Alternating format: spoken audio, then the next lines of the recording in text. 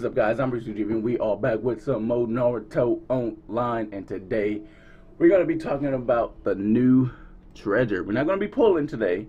We're going to be talking about the new treasure. I'm going to tell you why I'm not pulling today.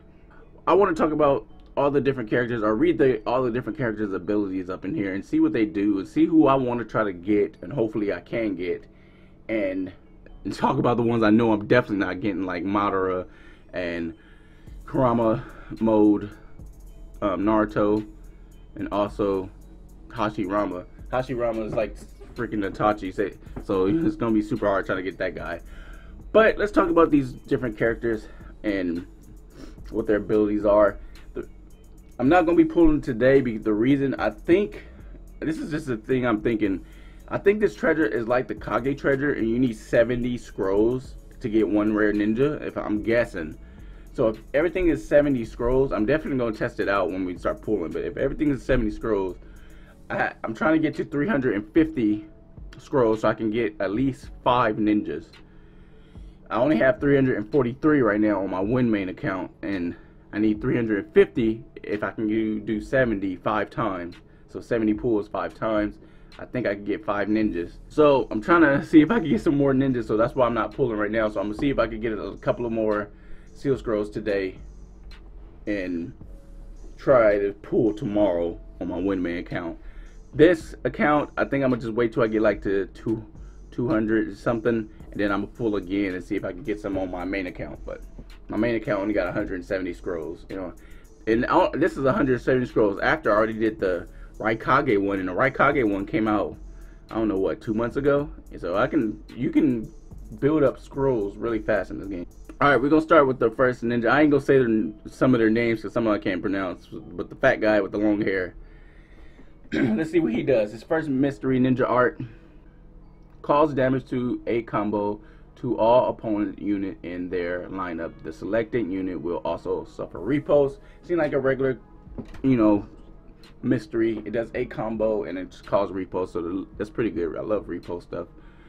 Alright, his standard attack. Attack the opponent's unit in the front row as a given chance of causing low float. Okay, looks like his ability, he chases low float, so he causes low float with his standard attack, and it's a given chance. I don't know how, that's probably low, a given chance. Chases low float units and cause high float, and tag, so tag is good.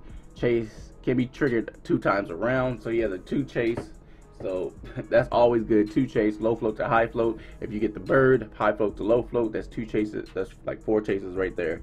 So that's already good if you have the bird. The Goldberg. Now his next ability, Fearless. This unit will also have its defense and its ninjutsu increased by 1.2% every time it loses 1% of its life.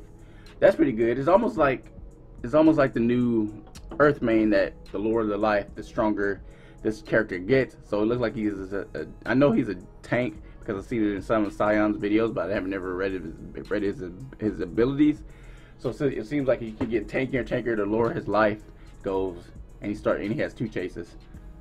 Reduce this unit's mystery skill cooldown time by 1 every time this unit suffers an attack.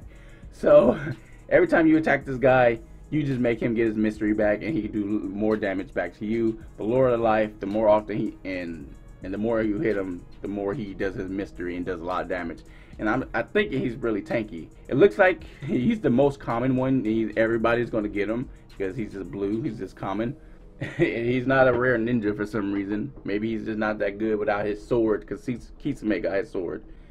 Body substitution jutsu. Destroy all Zetsu copies in your lineup and create copies in equal numbers of random units of your opponent's lineup. These created copies will have their life based on 40% of the original Zetsu life, and all other abilities will be the same as the original Zetsu. So I guess he makes clones of your opponent's 2 random of your opponent's lineup, and they have 40% of Zetsu's life, but they still have Zetsu's ability, right?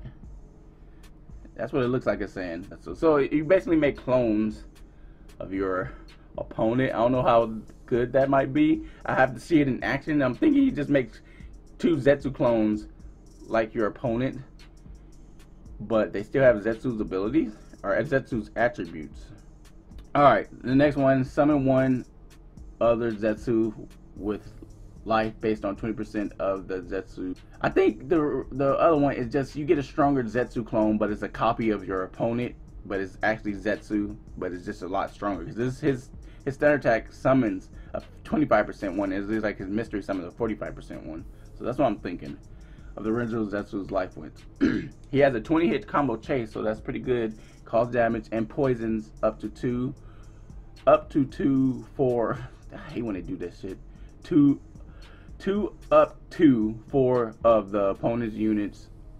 After using this skill, this unit will get an extra standard attack. That's pretty cool. So 20-hit combo chases is easy to do now. High chance of evading mysteries. Love that. You can trigger one time, so he's gonna be like freaking Omui, dodging everything, every mystery that comes at him. So 1v1s, Zetsu should probably win in 1v1s. This unit's defense and resistance will be increased by 25% every Akatsuki unit in your lineup. So he boosts, or he gets stronger every time there's a Akatsuki minister. So add Konan with him. Konan gives him a shield, increases his attack, and he increases his own self. He goes great with Konan, because Konan can help him and he can boost himself. It's probably going to be a long video. Cause a selected unit to suffer from paralyzed and immobile and low flow. If the affected unit is already suffering from paralyzed, this unit mystery skill cooldown time will be due. He's going to work great with Lightning Mane. Use your Lightning Mane's ability that paralyzes everybody. If you have enough chakra to do his mystery too, hit his, do a lot of damage, and then get your mystery back for next round. So that combo right there already makes him does a lot of damage and he gets his combo back. Attack the opponent unit in the front row and has a chance of causing repulse and 10-hit combo. That's pretty good. It's already a 10-hit combo if he does his standard attack. He chases low float to repulse and cause paralyze. Okay, it helps with his mystery. Before each action of this unit grants a shield for this unit and a random lightning attribute unit in your team based on 20% of this unit's resistance. Can be triggered 2 times every round. Wow, before each action he can. So if you give him an extra standard attack, he can put 2 shields on himself and someone else. That's pretty cool. One random lightning unit. So he goes great with lightning teams, and Lightning Mane just got a new partner. And he's a sword ninja. Is he a sword ninja? He should be a sword ninja. It doesn't say he's a sword ninja, but he should be. Whatever. Well, he works with lightning anyway, so it still helps. Every lightning attribute unit in your lineup with a shield will have its ninjutsu increase. Wow, ninjutsu and attack increased by 25%. Or 20%, my bad. He looks really good. He works great with lightning ninjas. Hopefully this girl works with fire ninjas. Let's see what she does. Maybe we each get a ninja that works with each main. Cause wind and fire attribute damage and ignites up to 6 of your opponent's unit. The selected unit will suffer from knockdown. That's pretty good. That's pretty good. I don't know why I said it like that. That's pretty good. And you can put ignition on freaking 6 people and then knock down and chase that person you targeted. So that's already good. Ignition is already good in this game. Stops people from healing. Attacks opponent unit in the front row and has a high chance of low float. So starting low float, look like she does it. She has a high chance of doing it. So she might be a good combo starter. Scorching wave, chase knockdown, cause low float, and ignition. This attack lands a critical hit. So the way they're saying it is saying this attack is always going to be a critical hit. It says this attack lands a critical hit. It doesn't say it can't has a chance. It says lands a critical hit. So it seems like this attack is always, or this chase is always going to be critical. Alright, before each action of every round, 2 wind attribute units from your field will receive an extra standard attack. Wow. Gara, Tamari, Kankuro. Wind ninjas, Wind Mane, too. It can attack twice or give her 2 clones, depends what mystery you have on. So, and it says units for 2 wind units. Is it random? It's probably random. Most likely it's random. and they get two extra standard attacks. That's pretty good right there. When this unit lands a critical hit, her chase probably, the affected unit will also suffer from immobile and last for 1 round. So whoever you chase is going to get it, most likely going to get a critical hit, because the way they're pronouncing it sounds like that person automatically get critical hit. So they're going to get immobile and ignite. So she's looking pretty good, and she helps out wind ninjas. I already read Edo Tensei Sasori when he came out. Look at all the people who spent money to get Edo Tensei Sasori, and he's right here in the treasure. If you save up your coupons, you can get him free. See what I mean? Like, don't spend on the ninjas that come out and they come out in treasures. Yeah, that's a waste of money when you got them free. If I get them in the pools, I'm just gonna rub it in your face. Sorry, I'll be saying it. You don't need to spend that much in this game to get the characters. Okay, this is Zabuza. Requires 1 textual point. What? I don't know what that word is. Technique? I don't know. I can't read. Okay, gosh, whatever. Point to be used, cause blind to up to 2 ninjas of the opponent's unit in the lineup during the round. This unit will gain an extra standard attack. So he blinds 2 units if he has whatever technique. Technique. That's what it is. Requires 1 technique point. Okay, I got it now. Okay. You guys didn't. I cut that out. I'm cutting that out. Alright, 1 technique point, and he can do up to 2 blinds, or blind up to 2 opponents, and he gets 2 extra standard attacks. So that's pretty good. I don't know what technique points are, but we'll see. Attack the opponent unit with the least life points and will receive life points based on 75% of the damage caused to the opponent's unit. This skill has a high chance of causing low flow. I remember somebody asked me, can they do a team with Zabuza? Freak that. Look at this Zabuza. 75% of the damage he does, he heals back, and he has an extra standard attack, and he blinds 2. This is the Zabuza you want to use. Forget the other 2 Zabuzas, because they're trash. Wait for them to get books or something to make them better, because this looks like the only good Zabuza right now. Because the 2 things I just read has already seemed like pretty good. Cause low flow in repos. This unit will get 1 to 2 technique points. So he gives his own self technique points wherever they are. Wherever those are. So he looks like he's a charging points kind of ninja. So you want to make sure he chases. He triggers a 20-hit combo chase. That's pretty good. Why I keep saying it like that? Good. Cause win attribute damage and cause 3 combo to up to 4 of the opponent's units in the lineup.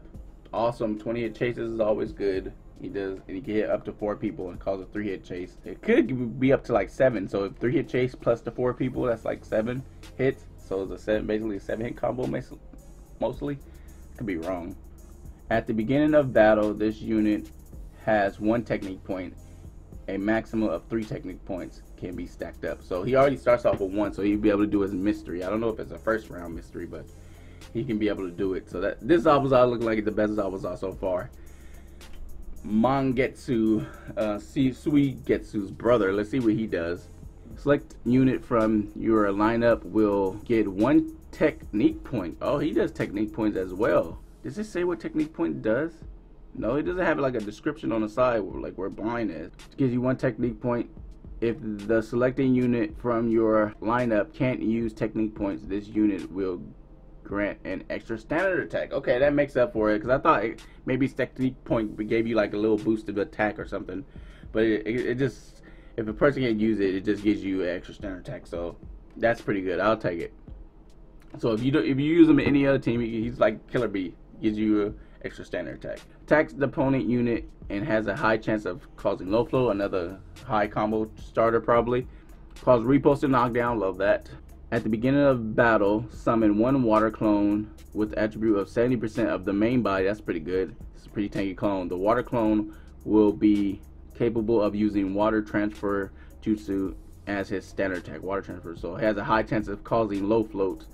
So it looks like he can summon at the beginning of the round a pretty strong clone at 70%, and it looks like it can start combos pretty well because there's a high chance of low float.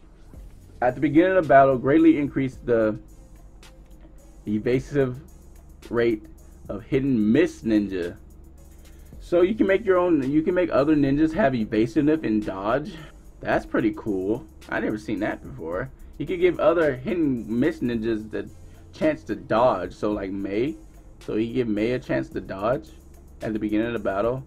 Last for 2 rounds. Oh, that's pretty good. I definitely want to see that. If you put him with Mei, give Mei a chance of evading. Use 2 technique points. Okay, this guy used technique points to use this skill, cause damage and immobile to up to 2 of your opponent's unit in their lineup. The selected unit will suffer from knockdown. Use 2 technique points to use this skill. So he needs technique points, so he works well with the last guy we was talking about. It'll immobile up to 2 opponents, and the selected opponent would get knocked down. So that's pretty good. You can mobile 2 people and they knock down, but you need 2 technique points for it. So you have to spread out. If you have Zabuza in this guy and you have to spread out your technique points. Alright, attacks the first line unit from your opponent's lineup. This unit will get 1 to 2 technique points, and this unit has a high given chance of repulse. So a given chance, I don't know what given chance is, but he can cause repulse. He has repulse and knockdown. Like I say, I love that. This unit will get 1 technique point. So you want him to chase like Zabuza. You want him to standard attack. If this unit standard attack defeats an opponent unit, this unit will grant an extra standard attack. Okay, he has like that bloodthirst thing. At the beginning of battle, this unit has 2 technique points, a maximum of 4. So he starts off with 2, so he already has enough to do his standard attack, and he can get up to 4 stacks. So that's pretty good. These technique points is pretty cool. A new thing. This guy uses technique point too. It's all about technique. Technique. Squidward, it's all in the technique. Use 1 technique point to use this skill, cause fire attribute damage and ignites an opponent in the lineup. No chase, just that. Just use a technique point. It must do high damage.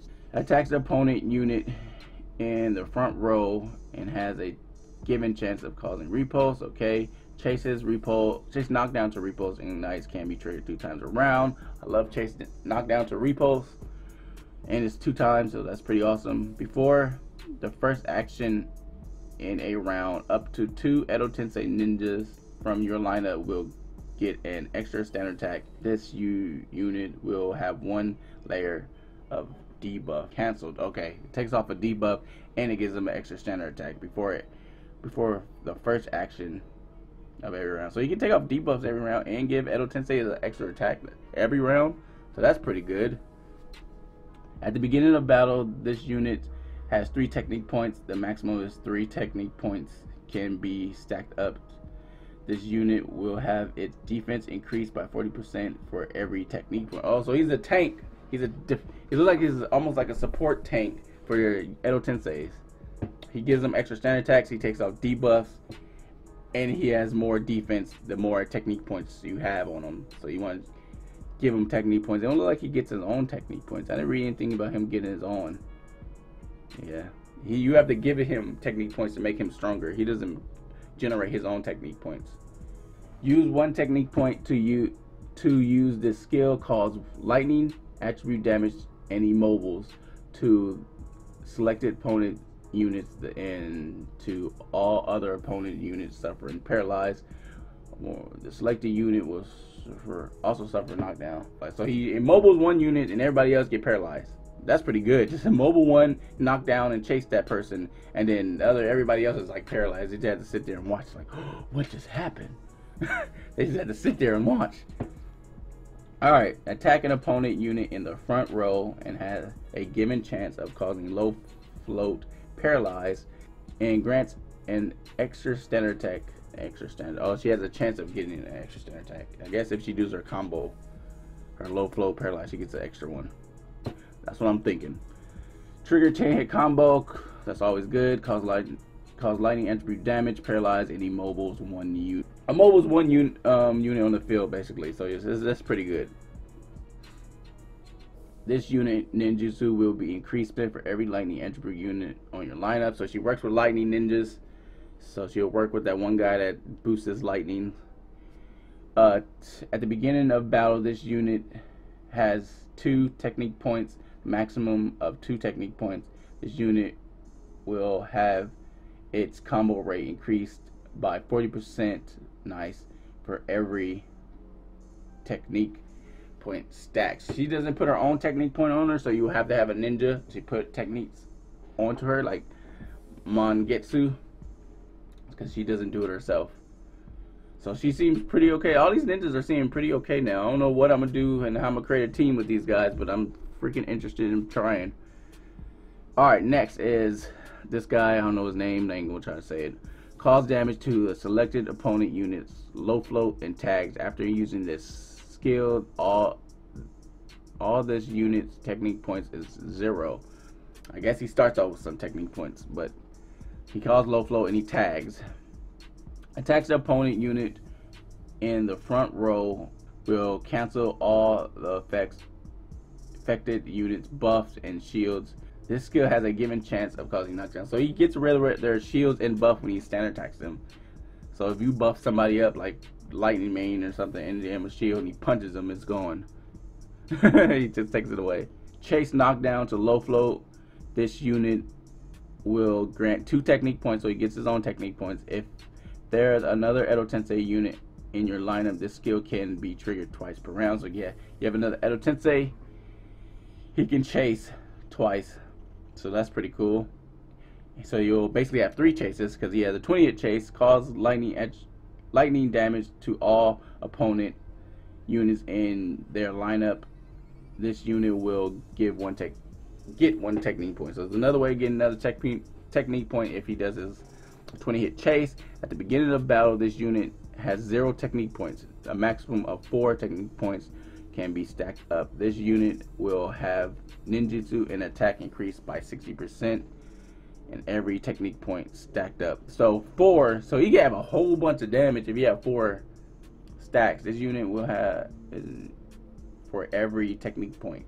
That's a lot of damage. So he's a damage dealer, but he starts off with none because they know how powerful he is if he already starts off with something. So you want to give him 1, make him chase. Both his chases go off in the first round, and he'll have a grip of attack and ninjutsu damage. So this guy looks like he's a burster. He does a lot of damage. Madara Chiha.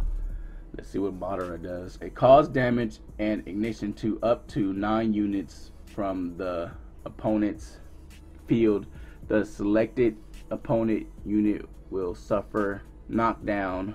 If another unit from the Uchiha clan is present this lineup, Madara will also obtain an extra standard attack. So cool. So he does a knockdown chase, and he ignites up to 9 units. So that's already good. And if it's another Uchiha like Itachi, Sasuke, or whatever, he gets an extra standard attack.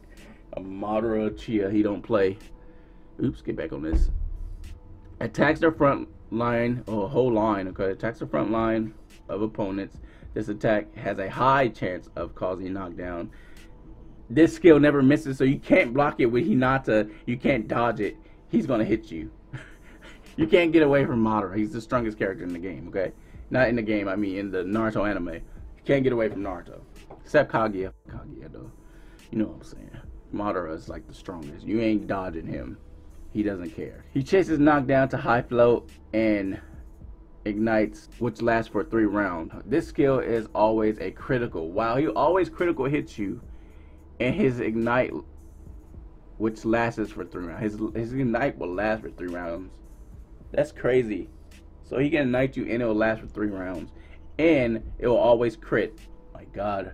Madara seems kind of OP right now. All Konoha units in your lineup will have their ninjutsu and attack increased by 20%. You receive 40 chakra points every time a Konoha unit in your lineup uses a mystery. So you gain chakra for using a mystery.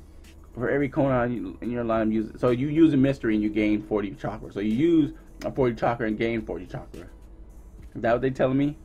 Become immune to knockdown, low float, and repose and high. Oh my god, the Madara seems super strong. He gets extra standard attack. He can ignite everybody. He critical hits. His ignite lasts for 3 rounds. He gets more chakra. You get chakra when the person uses a mystery. It gives him extra attack for Konoha Ninja. He's like freaking Iruka. Alright, let's see what the Kurama mode Naruto does. Cause damage to an opponent entire lineup and causes 10-hit combo. The selected unit will suffer repulse every time Naruto standard attack causes a 10-hit chase. His mystery skill cooldown is reduced by 1.